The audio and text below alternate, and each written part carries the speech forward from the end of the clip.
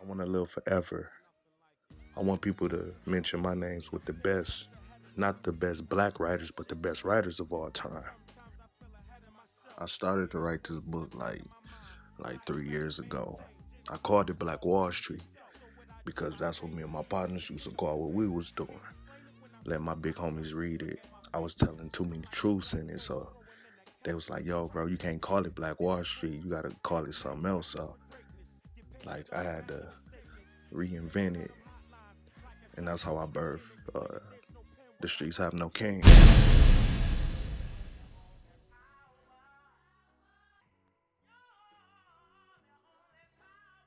JaQuavis was determined. He was determined to get what he want and get it himself. He only had to ask for things once or twice, and we didn't get it. He got it himself. Being born and raised in Flint, Michigan, it gives you this aura, it gives you this confidence, this savagery that like nobody would understand except people coming from the mud. This book is about that.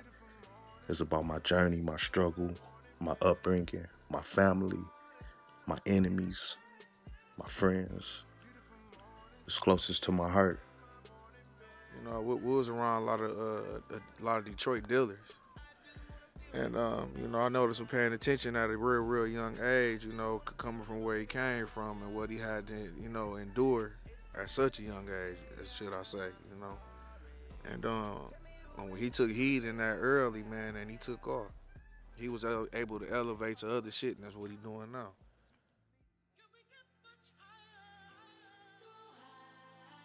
Clifton Bell here speaking about my brother JaQuavis Coleman.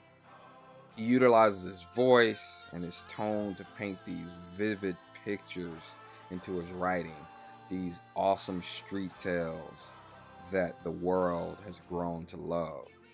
And to be so young, I find it fascinating that he has been able to master writing with the pen and the soul of a seasoned street hustler, articulated in a modern day Shakespearean fashion.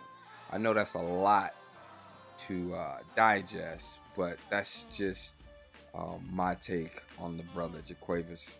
So Hollywood Cole, keep doing what you do, keep blessing the world with your gift, and we're excited about the possibilities of what's to come in your life.